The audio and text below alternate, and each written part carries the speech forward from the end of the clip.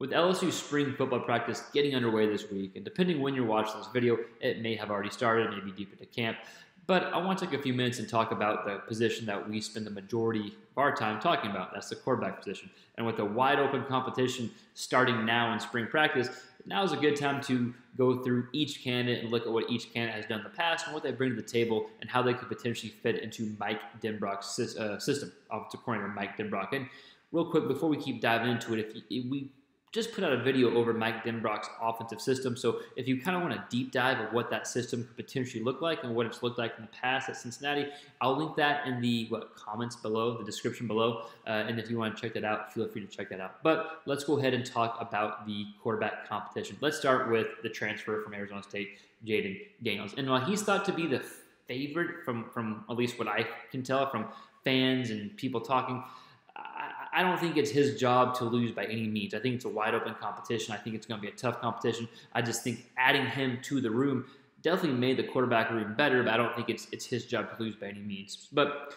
the past few years, Jayden Daniels starting as a freshman in 2019, then 2020, started about 4 or 5 games. They had that COVID year. Then last year was when he kind of struggled. But in 2019 was when he was playing like a future NFL draft pick. He had 17 touchdowns, only 2 interceptions. Really did a good job taking care of the football. Yards per attempt were 8.7, so pushed the ball downfield. And then 2021 rolls around and things kind of change, right? Yards per attempt almost down by a yard. But the biggest thing were the only 10 passing touchdowns and the 10 interceptions, right? So not taking care of the football. And again, we've kind of done a deep dive on Daniels, and we have some video breakdown on Daniels, and I'll link that again in the description if you want to check that out.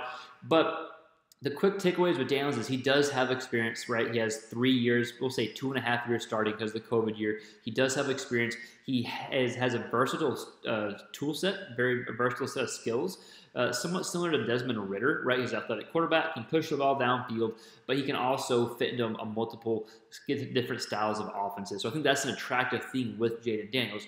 But at the same time, that doesn't give him an advantage by necessarily any means, but I do think the experience factor, the ability to be versatile, and the ability to use his legs, which in today's age you need to have at least some mobility in the pocket. I think that bodes well for him to at least be in a position to potentially pull himself away. So Jayden Daniels, big takeaways: experience, the potential is there. It's just getting back to that 2019 form. Next, let's talk about quarterback Myles Brennan. And even though he's been there the longest, I'm not sure what is this his 4th, 5th year in college, something along those lines.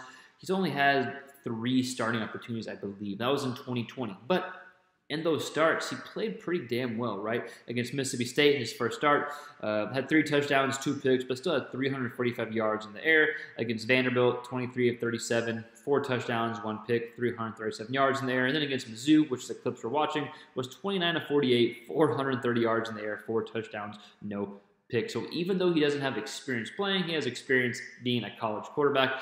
His biggest thing is just, can he stay healthy? And as of the past few years, he has not been able to. But you can see from the clips we're watching, his ability to stand within the pocket. He's tough. He's played through injuries, take a hit, push the ball downfield. I do think that there is potential for Myles Brennan.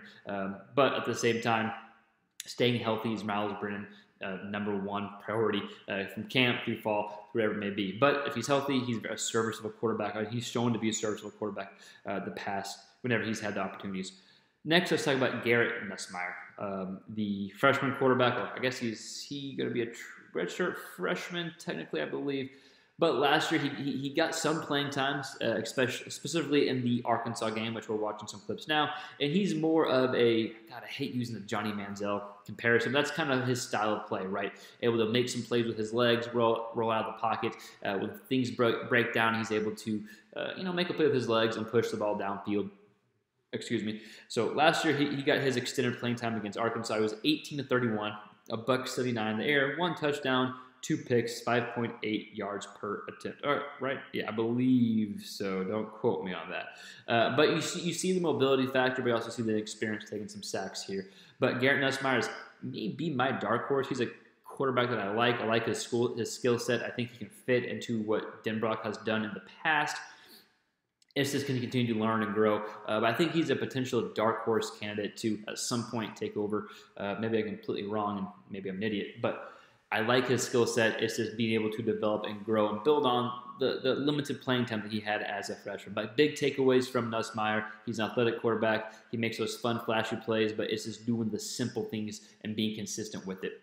Next, let's talk about the last candidate and the guy that's probably not going to be the starting quarterback this year, but is definitely part of the future. That's Walker Howard, the incoming freshman, who I don't even know if he's at camp right now, and I probably should have. The fact I'm making a video about this, but regardless if he's in spring ball or not, I think I'll remember hearing that they seem to be totally okay with taking a redshirt year and just learning and growing. I think that's probably the best option because he gets a year to learn Denbrock's system. He gets a year to watch someone else do it, and then just grow as a college quarterback. But high recruit, you can see from the clips, he has the ability to push the ball downfield. Also is able to throw on the run as well. So that's Walker Howard. So just to wrap this up, we got Jaden Daniels, Arizona State, transferred Miles Brennan, Garrett Nussmeier, and then Walker Howard, the first quarterback recruit for Brian Kelly in the new offensive system. I'm sorry, the new offensive staff. Can't talk. So, again, I don't think we're going to have an answer during spring practice. I think it's going to go all the way to fall because even if they do have a favorite, you want to keep Daniels and Brennan most likely. But at the same time, I could see if Brennan sees the writing on the wall, you can see him transferring somewhere else to go, start this. I think this is last year of college, right? So to go get some playing time somewhere else. But again, I think they're going to do their best to keep him, to keep all four guys entering the fall. But again, different tool sets that each guy has, and with Denbrock's system, again, go watch that video, but with Denbrock's system, he's able to adjust the system to the players that he has.